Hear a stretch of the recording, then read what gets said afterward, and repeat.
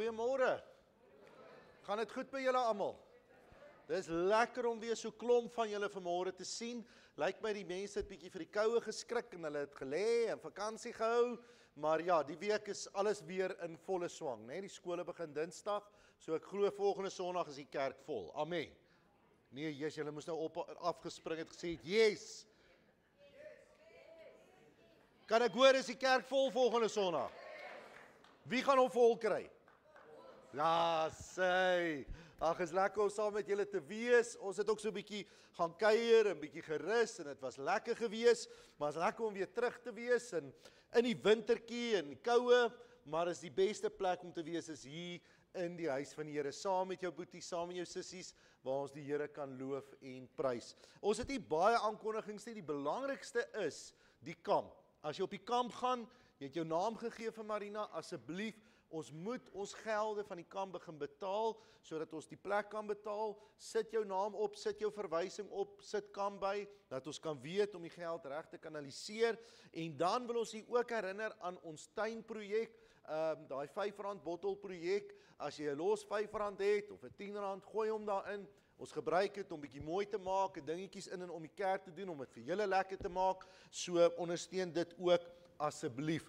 En dan sien ek volgende Sondag begin die kinderkerk. Julle moet dit nie vergeet nie. Al die kinders wat hier is, die ouers wat hier is, die kinderkerk begin weer volgende Sondag. Nou, ek sê altyd, as jou kind skool toe gaan, vra jy hom of haar nie, gaan jy skool toe nie.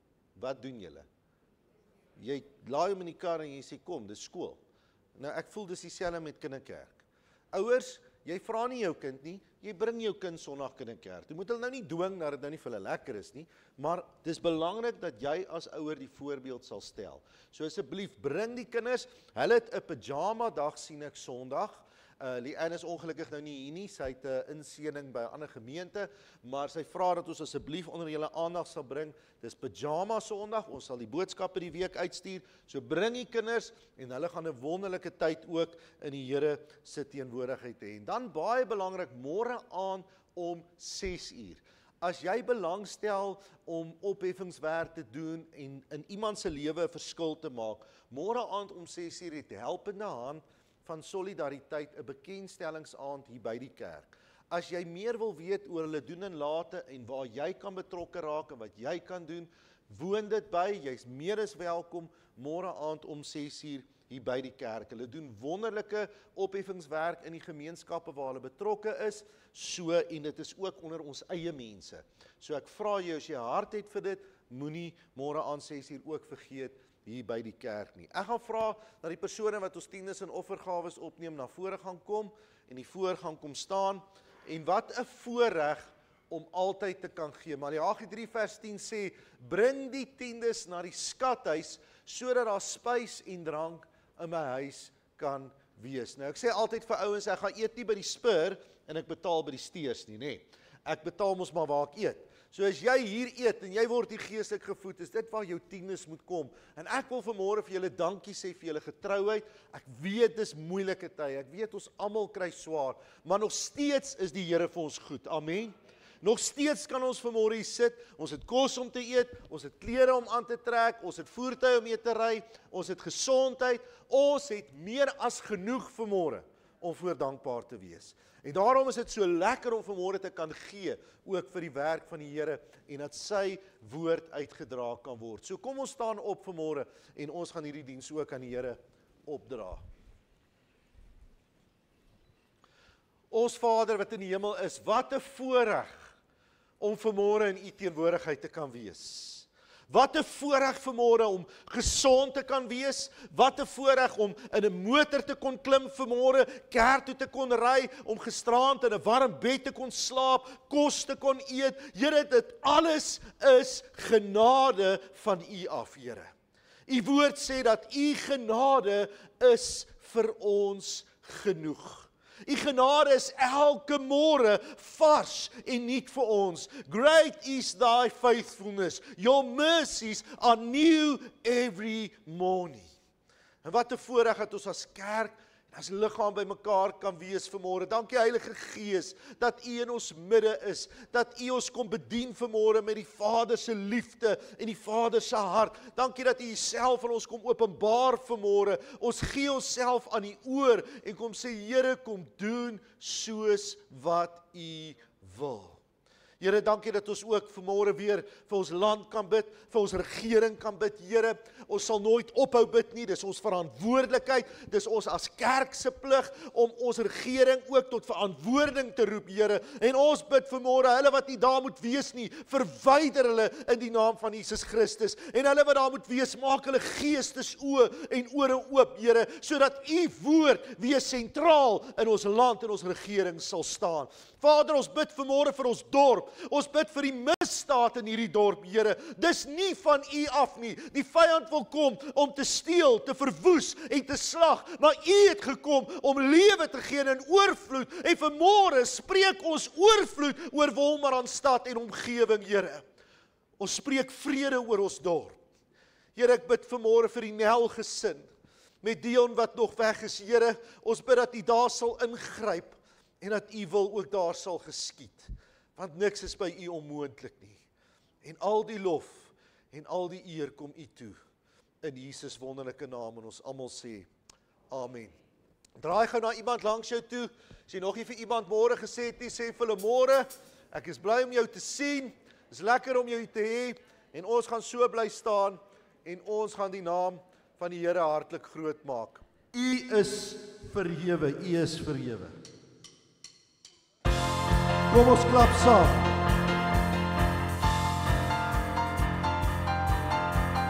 U is verhewe, U is verhewe, ons loof en ons prys U, o Heer.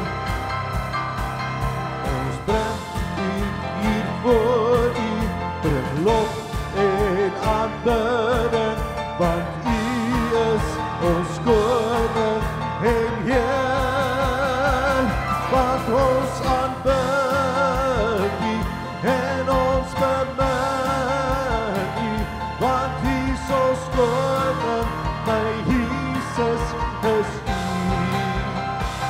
want ons aanbid U en ons bemin U, want U is ons koning, my Jesus is U.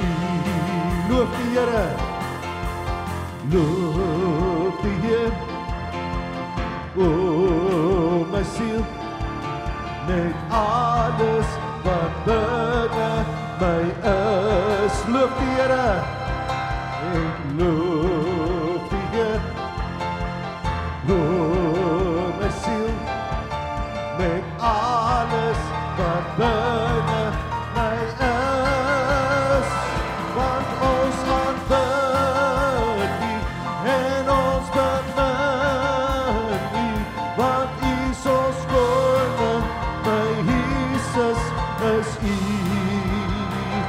en ons aanbid U en ons bemin U, want U is ons koning, my Jesus is U.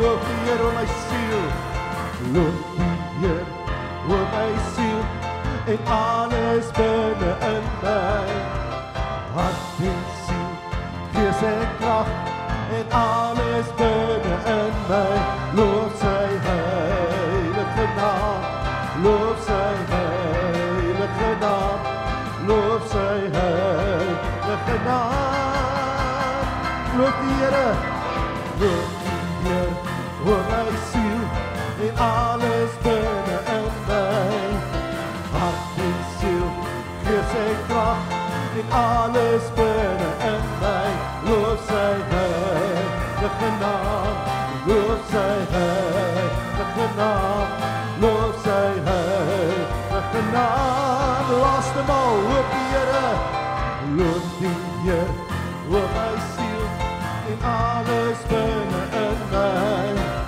hart en siel, gees en krag, en alles binne in my, loof sy heilige naam, loof sy heilige naam, loof sy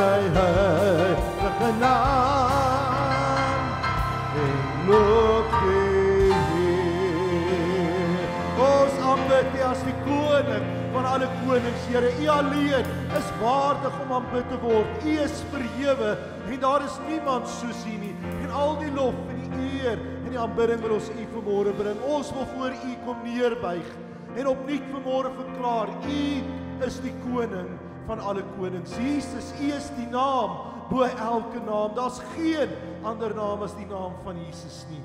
En ons wil U verheerlik en ons wil U vanmôre kom aanbid. U is waardig. Halleluja.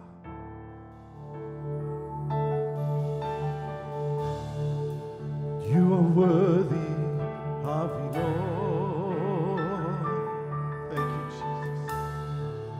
You are worthy of it all.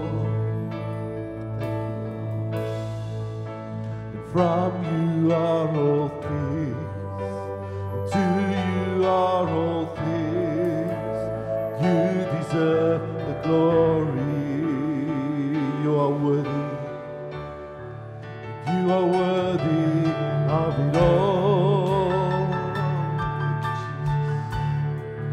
You are worthy of it all. And from you are all things, to you are all things. You deserve the glory. You are worthy of it all. Hallelujah. You are worthy of it all. We exalt you. And from you are all things. To you are all things. You deserve the glory. You are worthy of it all. You are worthy of it all. You are worthy of it all. From you are all things, to you are all things. You deserve the glory. We exalt thee, and we exalt thee. Oh, we exalt thee, Lord. We exalt thee. Oh, we exalt thee, Lord. We exalt thee. Oh, Lord, let's exalt thee, King of Kings, and we exalt thee. We exalt thee. We exalt thee, Lord. We exalt thee. Oh Lord, for thou, O Lord, for thou, O Lord, art high above all the earth. Thou art exalted far above all else. For thou, O Lord, for thou, O Lord, art high above all the earth. Thou art exalted far above all else. Kom ons sing almal saam, we exalt thee, and we exalt thee. Oh, we exalt thee, Lord. We exalt thee. Oh, we give praise. We exalt thee. Oh, Lord. Oh, we exalt thee, Lord. We exalt thee.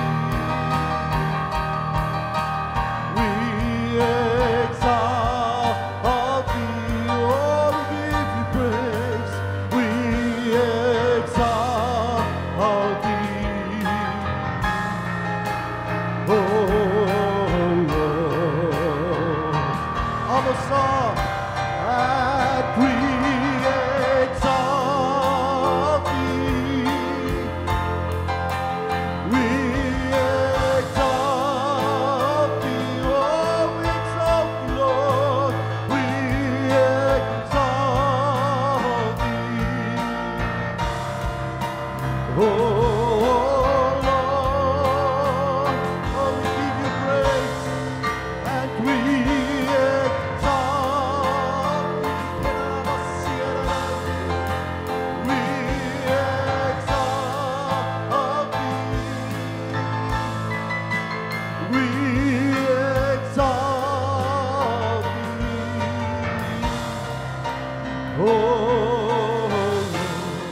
Oh, we exalt thee, Lord. We exalt thee.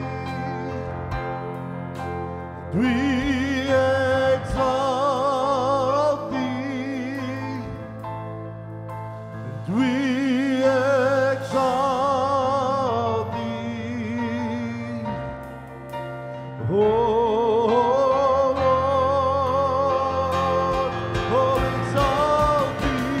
We exalt thee. We exalt thee. Yes, Lord. And we exalt thee. Oh,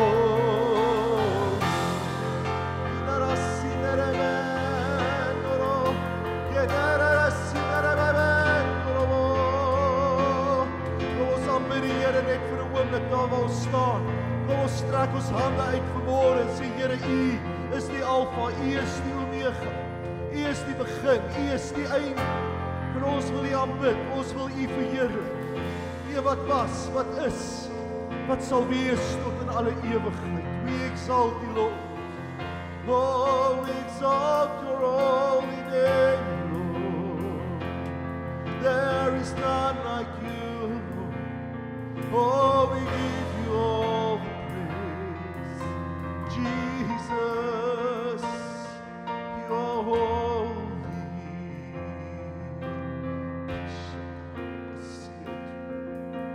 Yes, you are worthy, Jesus. You're worthy of it all. You are worthy of it all. You're the King of kings, the Lord of lords. Jesus, we give you all our praise. Jesus, thank you, Lord. We exalt your holy name on high. Here, wat 'n voorreg vanmôre om U te aanbid. Wat 'n voorreg vanmôre om te weet U woon onder die lofsange van die volk. Wat 'n voorreg vanmôre om te weet, Here, U woord sê in Sefanja 3, Here, dat U juig oor ons, dat U stil tevrede is oor ons vanmôre. Val ons U naam groot maak en U naam aanbid. Die naam bo elke naam, Jesus. Die naam waarin daar redding is vanmôre. Die naam waarin ons bevryding is vanmôre. Die naam waarin ons genesing is vanmôre. Jesus, there's just something about that name. Thank you, Jesus. Halleluja. Terwyl ons sitplek neem en ons net so in hierdie atmosfeer van aanbidding lê, wil ek 'n lied net vanmôre vir ons sing en die woorde gaan op die bord verskyn. En hierdie lied sê, Jesus, there's just something about that name. En ek wil hê terwyl ons hierdie lied gaan sing, dat jy net vanmôre sal ervaar, net sal beleef, daar's krag, daar's heling, daar's genesing, daar's redding, daar's bevryding vanmôre in die naam van Jesus Christus. Daar's geen ander naam as die naam van Jesus nie. Halleluja. Jesus, Jesus,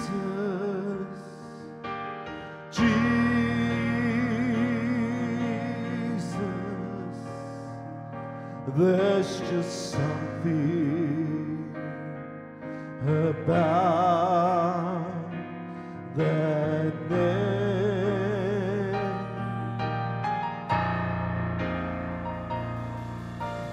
Master, Savior, Jesus,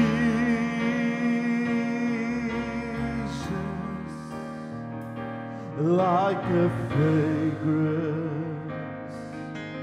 after the rain.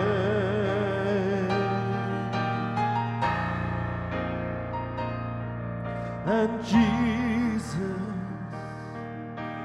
Jesus, Jesus,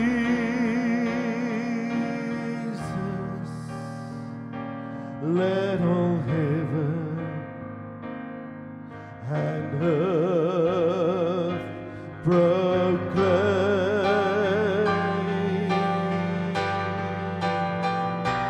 Oh, kings and kingdoms will all pass away, for there's just something about that name. For there's just something about that name. Thank you, Jesus. There's just something about your name, Lord. Here, wanneer ons die naam spreek, die naam van Jesus Christus, ons verlosser. Here, is daar iets wat in die geesteswêreld gebeur. Begin die hand te beweging te kom. En vanmôre kan ons nie anders as om uit te roep en te sê, we need you, Jesus. Ons het U nodig, Jesus. As niemand soos U, Here. Halleluja. Terwyl ons die lied sing, of net voor dit, beleef ek net in my hart en my gees, dat die Here sê, ek klop, ek's by die deur, jy moet oopmaak. En dalk is jy vanmôre hier, en ek weet nie wat jou verlede nie, ek weet nie wat jou situasie nie, maar Jesus klop vanmôre. Hy klop aan die deur van jou hart, hy klop aan die deur van jou omstandighede, hy klop aan die deur van jou lewe. Gaan jy oopmaak? Gaan jy oopmaak vir hom? Want die handvatsel kan net jy oopmaak. Daar is nie handvatsel buite vir Jesus om in te kom nie. Jy gaan die besluit neem as gelowige, as kind van die Here, of waar die deur gaan oopgaan of toe bly. Dit bly in jou hande vanmôre. Hy klop en hy klop en hy klop. Hy wil in jou lewe wees, hy wil jou help, hy wil saam met jou in die storm van die see wees. Maar jy gaan moet oopmaak. En dis hoekom die lied so wonderlik is. Want hy is verheerlikte. Hy is die ewige. In Markus 4 vers 37-41 lees ons dat die disippels gaan te kere en gaan maal, maar Jesus is rustig, slapend in die boot, want hy is die een wat die storms keer. Hy is die een wat in beheer is. Sadrag, Mesach en Abednego het nie vir Jesus eers gehaat nie, maar gesê, al kom red hy ons nie, sal ons nie voor julle koning buig nie. Maak oop vir die Here.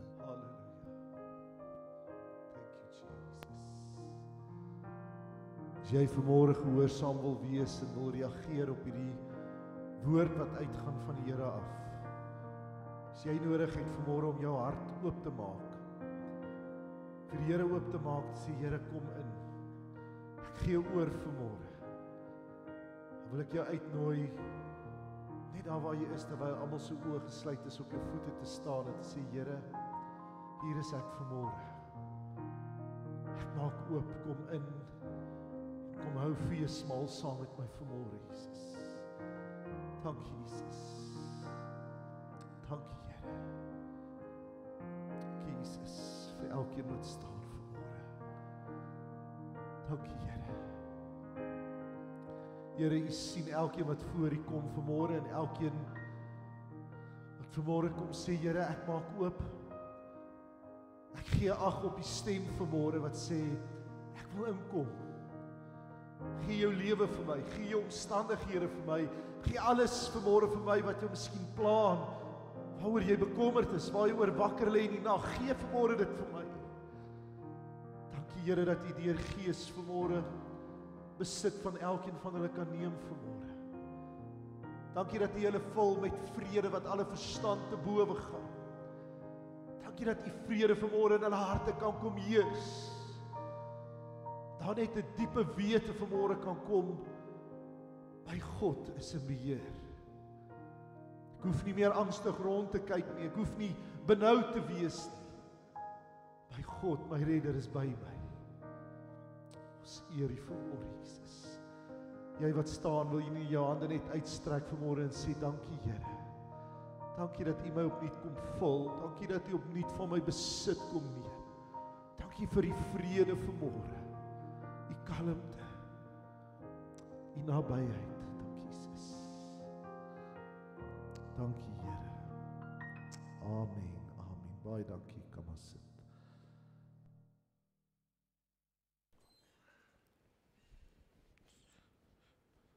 Wonderlik is dit om vanmôre so bewus te kan wees van die teenwoordigheid van die Here.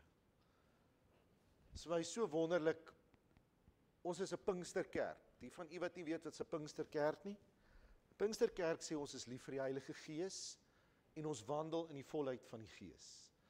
'n Pinksterkerk sê dat ons leef in die vryheid van die Heilige Gees, want waar die Gees van God is daar vryheid. En partykeer kom hy met krag en mag. Partykeer kom hy so met die sagtheid. En hy kom bedien ons daar binne waar geen mens by kan uitkom nie.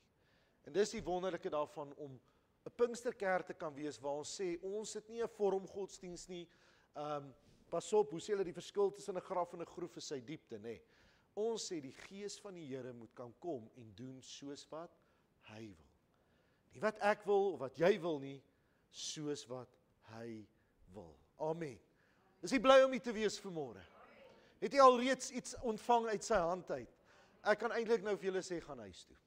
Die Here het klaar sy werk gedoen. Amen. Ek wil kortliks, vinnig, ek gaan nie lankie tyd mors nie. Ek voel so in my gees, die Here het so iets besonders tydens die lofprysing kom doen vanmôre. Ek wil kortliks met jou praat oor liefde. Ons hoor so baie van liefde. Wat is liefde? Hoe werk liefde? Is dit by ons geloof kom en ons as kinders van die Here, wat is liefde? Nou, ek wonder as ek nou 'n paar vrae sou vra. Miskien moet ek dit nou waag. Marietjie, ek bly om jou te sien. Jy's toe nou hier. Kom ek begin by jou. Wat is liefde vir jou? Enigiets, daar's nie 'n verkeerde of regte antwoord nie. 'n Lekker gevoel. Marietjie sê is 'n lekker gevoel. Ria, omgee. Omgee. Tannie Hester.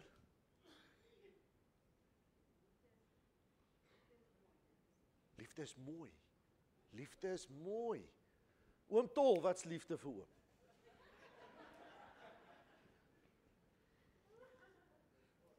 Is goddelik. Inteens. Pragtig mooi. Oom Willie?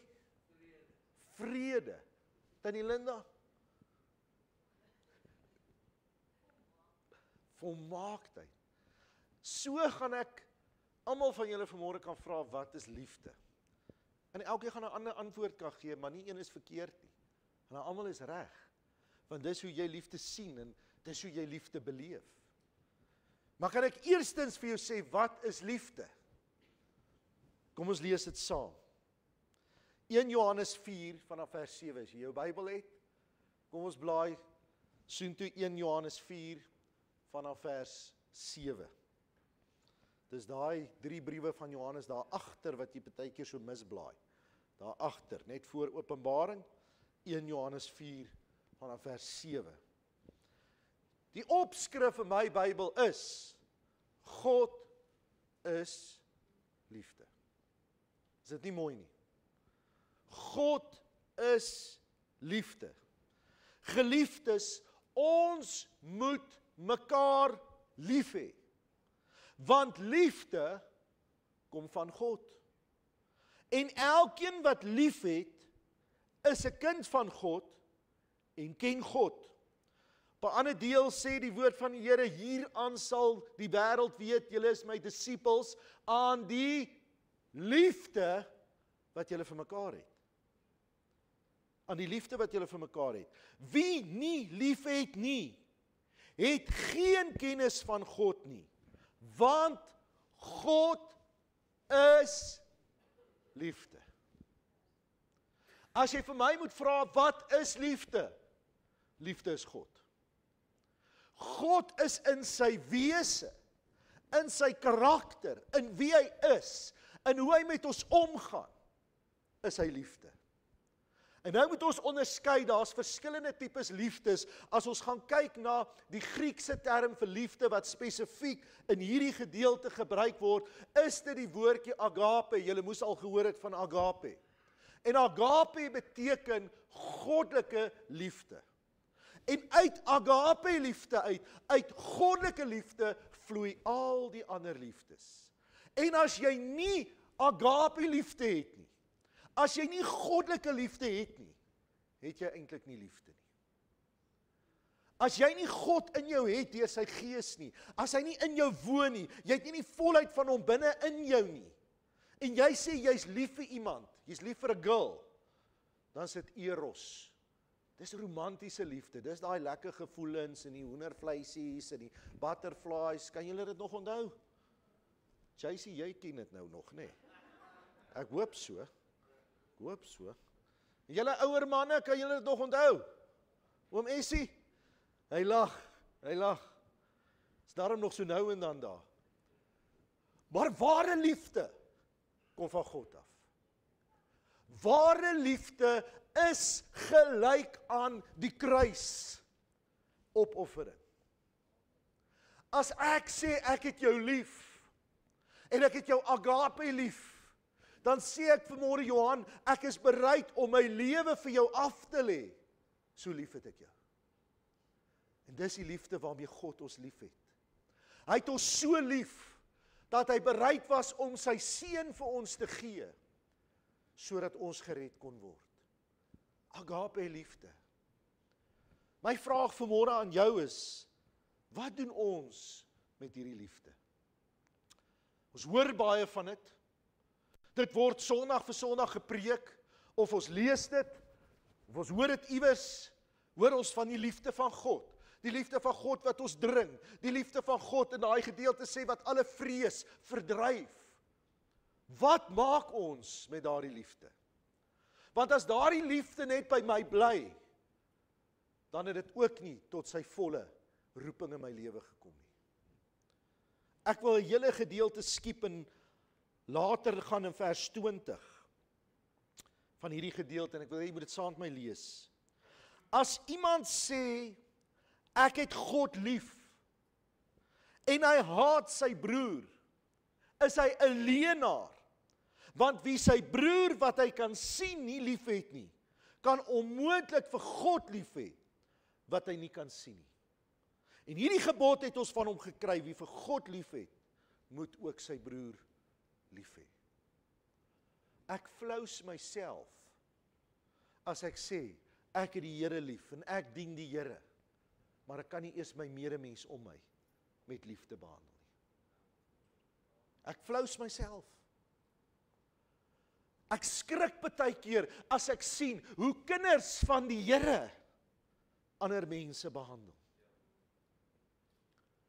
En ek praat nou van reg oor die spektrum.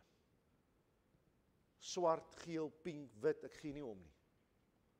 Dan skrik ek baie keer hoe ons hulle behandel. En ek self is skuldig. Ek word ook kwaad as ek na die dinge hier om ons kyk. Mens kry 'n woede in jou hart en dan moet jy sê, Here, maak my hart sag, gee vir my u vrede. Maar ek kan nooit iemand anders behandel asof hulle drek is nie. Want hoe het God my behandel toe ek drek was? Toe ek op pad hel toe was, het hy vir my in 'n kruis gehang. Toe ek nog 'n sondaar was, het hy aan die kruis vir my gehang. Het hy my lief gehad. en het hy my nog steeds lief. Ek en jy gee so vinnig op mense. Ek en jy oordeel so maklik. Ons kyk so vinnig neer op mense. Dink ons is beter as ander mense. Maar wat ek het, is net geleen en wat ek is net genade. Is dit nie so nie? God is liefde. En nou wil ek 'n hoofstuk vorentoe spring, 'n vroeëre hoofstuk, 1 Johannes 4 vers 4 sê, of 'n paar verse terugspring. 1 Johannes 4 vers 4 sê, groter is hy wat in my woon, as hy wat in die wêreld is. Wie is hy wat in die wêreld is? Die duiwel, Lucifer. Moenie dat mense jou ompraat en sê, daar's nie 'n duiwel nie, hy's daar. En hy's aan die werk, hy het nie 'n leihaar op sy kop nie, dis een ding. Dis een ding, hy's nie lei nie. Nou wil ek vir jou sê, as jy lei is jy nou nog slegter as die duiwel. Dis erg. Hy het nie 'n leihaar op sy kop nie. Dis hy wat in die wêreld besig is. Hy is op hierdie stadium die prins van die wêreld, die woord sê dit. Maar hoor mooi, God is liefde en hy woon in my deur sy gees. Hy's in my. Sy gees is in my. Nou Ria, as ek sê ek het jou nie lief nie, wat sê ek eintlik? Ek het God nie lief nie, want God woon in jou. God is in jou. As jy geesgevuld is, en jy's weergebore, is die Here binne in jou deur sy gees, en as ek jou nie kan lief hê nie, dan sê ek eintlik, ek het nie die Here in jou lief nie. Want hy woon in jou. Ek sê nie vanmôre ons moet van almal eweveel hou nie. Jy hoef nie almal se chommy te wees nie. Dis onmoontlik. Jesus was nie eens almal se pel nie. Maar ons moet vir almal kan lief wees. Ons moet vir almal 'n compassion hê, as ek die Engelse woord mag gebruik. Ons moet daai goddelike agape liefde hê vir die mense om my. Wie is jou naaste? Die woord sê ons moet ons naaste lief hê. Wie is jou naaste? Mense met wie jy elke dag te doen het.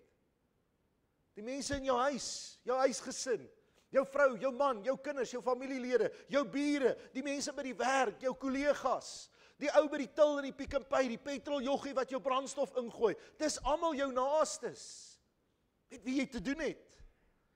En ons moet hierdie liefde aan 'n stikkende wêreld kan bewys, want hieraan gaan hulle weet ons is die disippels van Christus, aan die liefde wat ons vir mekaar het. Wie wat is hartseer? Ek weet nie wie van julle kyk hierdie Suidooster seepie nie. Party gaan van julle sê, "Joe, pastoor, kyk jy sulke duiwelse goed." Ja, ek kyk ook toe nou TV, hoor. Nou nie die seepie op hierdie stadium. Is hulle besig om 2 kerke teenoor mekaar af te speel. Weet nie wie van julle dit agtergekom nie. En aanvanklik is ek kwaad en ek's woedend. Ek sê vir John, nee man, ek gaan sommer vir hierdie mense skryf en sê, julle is besig met godslasterlike dinge, wa. En is asof die gees van die Here my wakker maak en sê, maar dis wat besig is om te gebeur in my kerk. Julle vreet mekaar op. Julle is besig om mekaar te na te kom. Julle kan nie vir mekaar lief wees nie. Ons kan nie eens in ons eie gemeente vir mekaar lief wees nie. Baie mense. Ek hou nie van daai nie. Daai ene sit my af. Daai ene irriteer my. Pastoor, jy weet nie wat doen daai ou nie. Wanneer laas het jy God se liefde geopenbaar? Wanneer laas het jy jouself gekruisig, want dis wat liefde is, om op te offer, om die vlees neer te lê, en te sê, Here, ek kruisig myself, ek kruisig nou wat ek wil hê, en wat vir my belangrik is, en ek gaan lief hê, ten spyte van.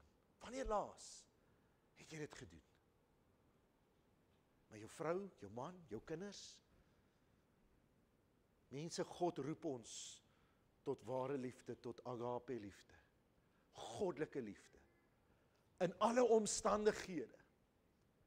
Dis maklik om vir iemand lief te wees as hulle vir my lief is, né? Dis mos maklik. Dis maklik om goed te wees vir iemand as hulle vir my goed is. Maar wees lief vir iemand wat nie vir jou lief is nie. Wees goed vir iemand wat nie vir jou goed is nie. Dis bietjie moeilik. Maar wat het Jesus gesê? Draai ook die ander wang. As jy vra om 1 myl te loop, loop 2 myl. Dis waar die tekkie die teer tref. Dis waar goddelike liefde inkom. Om lief te hê, om goed te wees, al kry ek dit nie terug nie. Want hy het ons eerste lief gehad.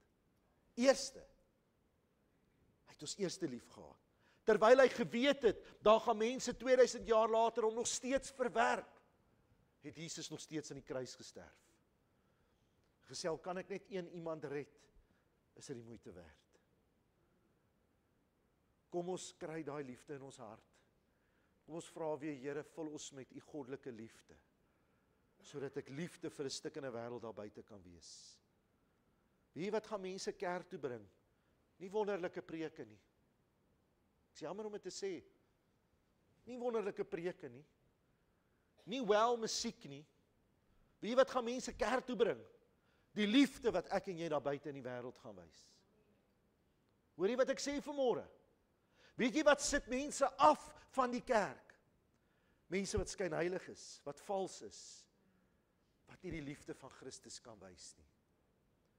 Dit is maklik om hier die Here te loof en te prys, en asseblief moet nooit ophou om dit te doen nie. Inteendeel, ons kan dit maar nog meer doen. Maar waar is dit nodig daar buite? Daar buite moet ons die liefde gaan wys en leef, sodat mense kan sien, sodat hulle kan honger word, sodat hulle kan sê, dis wat ek soek. Dis wat kort in my lewe, dis waarna ek verlang. Want U het my lief gehad en U het my nog steeds lief. Amen. Kom ons sit net so en ons sluit die oë vir 'n oomblik. Net daar waar ons is. Terwyl tannie Jenny net so saggies speel. Miskien sit jy vanmôre hier en jy sê, Here, ek het U geval. Die liefde wat in my hart veronderstel is om te wees, en die liefde wat ek veronderstel is om uit te leef van 'n stikkende wêreld daar buite, dit ontbreek by my. Daar kom dalk selfs nou in jou gedagtes skielik mense voor wat jy weet jy nie reg behandel het in hierdie laaste week of weke nie. Is dalk jou eie man of jou vrou of jou kinders, is kollegas by die werk. Maak nie saak nie. Sê, Here, help my, vergewe my en vul my opnuut met die liefde. En help my dat ek nie 'n dam sal wees wat ophoop nie, maar 'n rivier sal wees wat loop, wat liefde in en liefde uit laat gaan. Sodat ek 'n instrument vir U in 'n stikkende wêreld kan wees. Weet jy wat het Wolmaranstad nodig? Die liefde van Christus. Hoor wat ek vir jou sê vanmôre. Het jy al gehoor dat hulle sê, jy moenie aggressie met aggressie behandel nie? Wat gebeur? Vuur, vonke. Hoe benader jy aggressiwiteit met liefde? Is moeilik, is baie moeilik. Maar Wolmaranstad en omgewing het die liefde van Christus nodig. Wolmaranstad en omgewing het die openbaarmaking van die seuns en dogters van God nodig. Hulle het nodig dat ek en jy hier gaan uitstap en daar gaan kerk wees. Hulle het nodig dat ek en jy sal stap na iemand toe en sê, kan ek vir jou bid? Mag ek vir jou gebed doen? Mag ek dit doen? Maar kerk, as ons dit nie eers hier kan doen nie, hoe gaan ons dit buite doen? Hoe gaan ons dit buite doen? So ek wil vra vanmôre terwyl almal se oë gesluit is. Ek gaan twee dinge doen. Die eerste ding is, gaan 'n uitnodiging gee om te sê, Here, vul my opnuut met die liefde. Vergewe my en vul my opnuut met die liefde. As jy daai begeerte het dat jy op jou voete sal staan vanmôre en sê, Here, hier is ek, gebruik my. Ek is hier, dankie Jesus. Ek wil hê soos wat jy staan, dat jy jou arms sal ophef en uitstrek na die Here toe. Jy sal sê, Here, hier is ek vanmôre. In jou eie woorde, roep uit na die Here vanmôre, in jou eie woorde. Sê, Here, ek het die liefde nodig, ek het die goddelike liefde nodig. Here, ek val U dikwels buite in die wêreld, ek val U dikwels tussen mense waar dit nodig is, maar Here, van vandag af vra ek U, help my, gebruik my, Heilige Gees, lei my, maak my attent daarop, dat ek U liefde sal leef en versprei aan 'n wêreld wat U nodig het daar buite. Op wie se pad U my ook al stuur, Here, Dat my oë sal oopgaan vir die geleenthede. Die woord sê in Efesiërs 5 vers 16 tot 19. Hy sê koop die tyd uit want die dae raak boos. Maak die beste van elke geleentheid, sê die nuwe vertaling. Here, lei ons deur die Gees en maak ons oop vir elke geleentheid oor ons pad waar ons liefde kan leef en liefde kan bewys. Sodat ons U koninkryk kan uitbrei. Help ons daardeur, Here. Ek wil nou in jou eie woorde sê, dankie Here, dankie vir U liefde. Loof die Here, dank kom daarvoor vanmôre. Kan ons dit vanmôre in 'n harde stem doen? Ek weet jy sit nie gewoond nie, maar daar waar jy is, begin jou stem te verhef en sê, dankie Here, vergeet nou van die een langs jou, dis jy en die Here, dankie Here vir U liefde.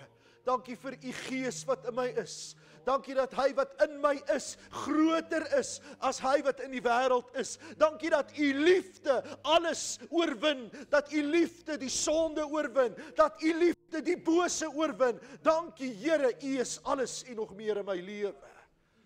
Dankie Here. Ons loof en ons prys en ons aanbid U Jesus. Glory to you Jesus. Kebrashikantorobobondo. U is waardig. En nou wil ek vra, terwyl jou oë gesluit is, wil ek nou vra, laat toe dat die Gees in jou werk, en dat die Gees jou nou lei om vir iemand in hierdie gebou vanmôre te gaan bid. Want as ons dit nie hier kan leer doen nie, hoe gaan ons dit daar buite kan doen waar ons alleen is?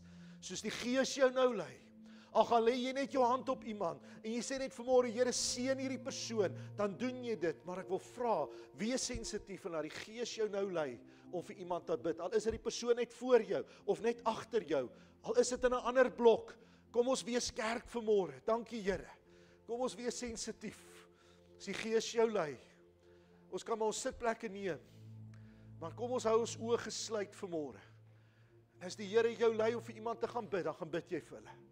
Dankie Jesus, dankie Here, kerk wat in aksie kom, kerk wat in beweging kom, liggaam wat in beweging kom. Dankie Jesus, dankie Here. Miskien sit jy en jy dink, ek kan nie bid nie, ek weet nie wat om te sê nie. Die Heilige Gees gaan vir jou toerus, hy gaan jou die woorde gee, al moet jy net sê, Here, dankie vir hierdie persoon, dankie dat jy hulle seën. Wat ook al dit is, maar kom ons neem vrymoedigheid vanmôre. Kom ons neem vrymoedigheid vanmôre. Dankie Jesus. Halleluja. Dankie Here.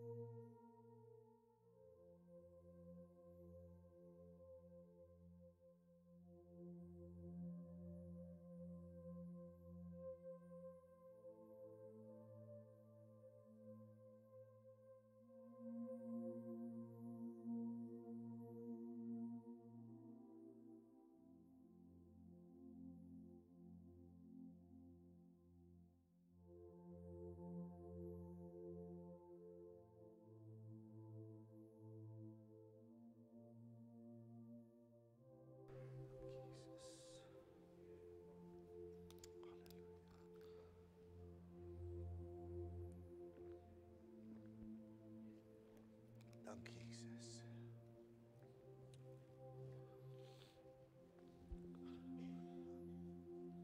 Ek wil by hierdie geleentheid vra, Marlies, William, wil julle nie vir my, as jy haar vir my na vore toe kan bring, ons wil graag vir haar ook bid vanmôre.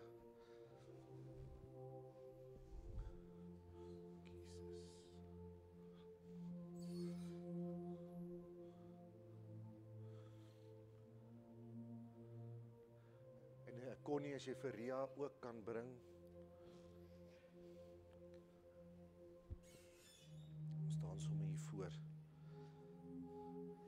Ek sê weer, as ons nie hier kan leer om dit te doen nie, gaan jy nie vrymoedigheid hê om in 'n Pick n Pay na iemand toe te stap en te sê, weet jy wat, die Here lê op my hart, ek moet vir jou bid nie. Ons moet iemand kan bedien in die Pick n Pay parkeerarea, in die rakke. Ek het al vir iemand in Pick n Pay, ek het dit al baie goed dan sê, kom ons bid sommer nou. Net daar, hoekom nie? Maar as ons dit nie hier eers kan doen nie, hoe gaan ons dit daar buite doen? Ons is kerk en ons is liggaam van Christus. Ek wil vanmôre eerstens vir Marlies bid, van William. Hulle het nie goeie nuus gekry in die week nie, rondom haar sig, wat die dokters gesê het, hulle kan niks meer vir haar doen nie. Maar God het die laaste skuif. Die koning het die laaste skuif. En ons gaan die Here vertrou vanmôre vir 'n wonderwerk. Ons weet nie wat God se wil nie, sy wil is die soewereine wil. Maar ons weet wat sy woord sê, hy bly die groot geneesheer. En die woord sê ons moet bly bid. Hy sê in Jakobus 5, as iemand siek is, roep die ouderlinge dat hulle vir die hande oplê en onder die naam van die Here hulle salf tot genesing. En ek wil vanmôre van ons ouderlinge vra wat hier is, oom Teens, ek wil vra oom Dirk, dat julle saam met my gaan kom bid hierso, en ons hulle gaan salf vanmôre, en ons vertrou die Here, by hom is niks onmoontlik nie. Glo u dit vanmôre? Glo jy dit saam met my? Amen. Dankie Here. Ek wil vra dat julle julle hande gaan uitstrek na hierdie mense toe, en kom ons maak hulle toe onder die genesende bloed van Jesus Christus.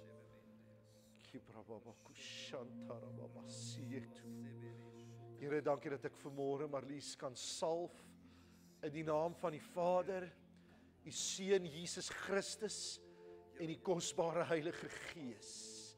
Niks is vir u onmoontlik nie. Vader, ek wil vanmôre bid vir hierdie oë. Ek wil bid vir elke senuwee. Ek wil bid vir elke deeltjie van hierdie oog, dat dit in lyn met u woord en u wil sal kom, en dis volmaakte genesing in die naam van Jesus Christus. We speak the name of Jesus over you. Vyand, jy het geen plek en geen houvas oor haar liggaam nie. Hierdie liggaam behoort aan Jesus Christus. Tempel van die Heilige Gees. Groter is hy wat in jou woon as hy wat in die wêreld is. Dankie Here dat ons u volmaakte wil oor haar vanmôre kan afbid. Ook oor William wat aan haar sy staan, Here. Dat hy ook sal weet vanmôre u is by hulle, dat u vrede wat alle verstand te bowe gaan ook in hulle hart sal heers. In Jesus naam. Amen. Dankie Here.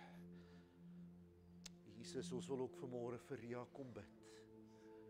Kibrababa shiketurubuku shababala. Kibraba shiketurububundu.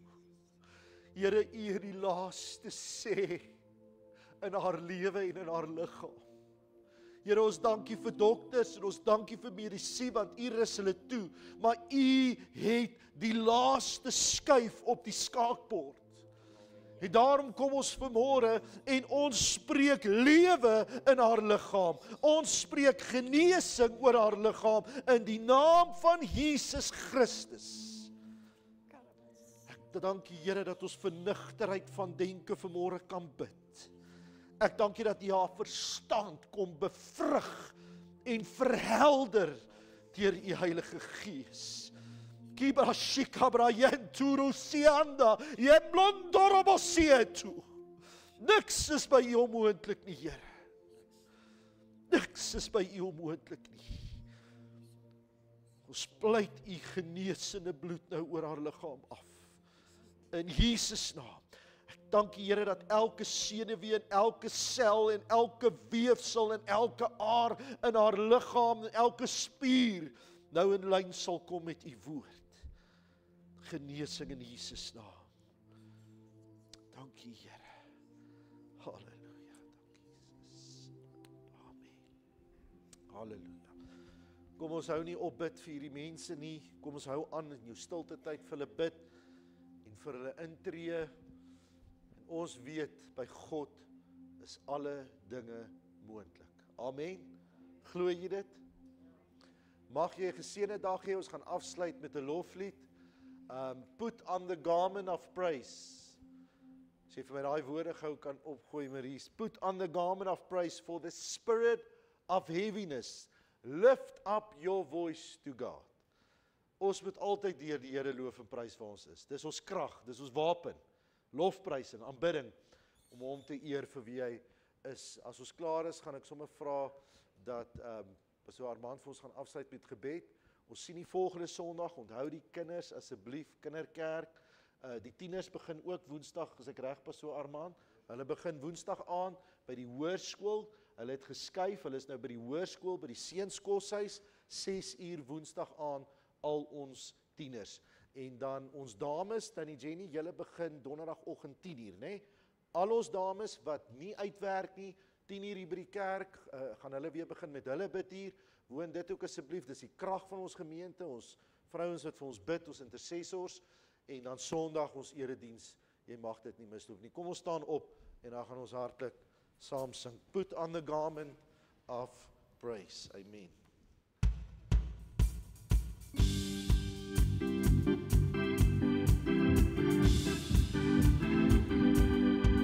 Put on the garment of praise for the spirit of heaviness. Lift up your voice to God, praising the Spirit and with understanding. Oh, magnify the Lord. Put on the garment of praise for the spirit of heaviness. Lift up your voice to God, praising the Spirit and with understanding. Oh, magnify the Lord. Put on the garment of praise for the spirit of heaviness. Lift up your voice to God, praising the Spirit and with understanding. Oh, magnify the Lord. Amen. Kom ons sluit die oë. Here, wat 'n voorreg om u liefde vanmôre te kom beleef deur die Gees, die soete Heilige Gees.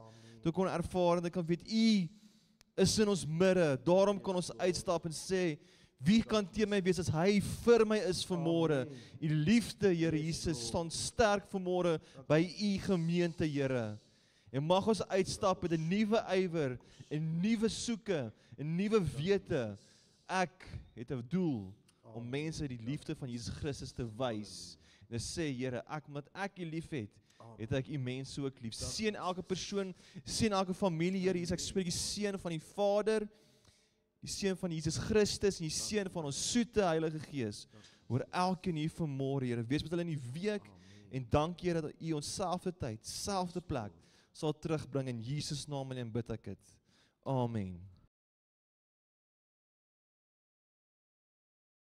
Regstreekse uitsending. Indien jy enige vrae of gebedsversoeke het, is jy welkom om die volgende nommers op hierdie skerm te kontak. Ons wil jou graag bedien in hierdie tyd na die beste van ons vermoë. Jy is ook welkom om te saai in hierdie bediening op die volgende maniere, deur middel van SnapScan of EFT. Ons waardeer elke bydrae en spreek die Here se rykste seën uit oor jou en jou gesin.